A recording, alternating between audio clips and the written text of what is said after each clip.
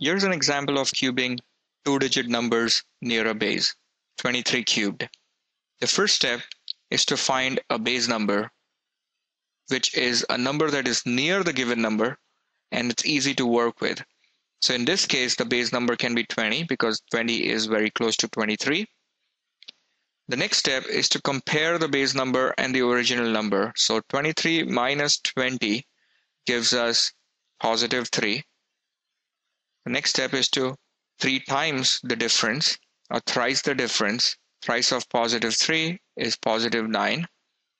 The next step is to add the base number 20 with the difference, or 3 times the difference, 9, and we get 20 plus 9 equals to 29.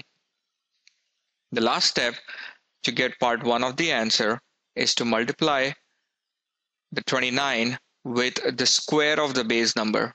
So base number is 20 and the square of 20 is 400. So we multiply 29 with 400 and we get 11,600 as part 1 of the answer. Let's look at how to get part 2 of the answer. So for part 2, we go back to that difference between the base number and the original number, which is positive 3, and then we thrice the difference, which is positive 9, but this time we multiply the two together. Positive 3 times positive 9 equals to a positive 27, and then we multiply this product of the differences with the base number. So 20 times 27, because 20 is the base number, gives us 540, and this becomes part 2 of the answer. Let's look at how to get part 3 of the answer. So the original difference, which is positive 3, this time we cube the difference. Positive 3 times positive 3 times positive 3 gives us a positive 27.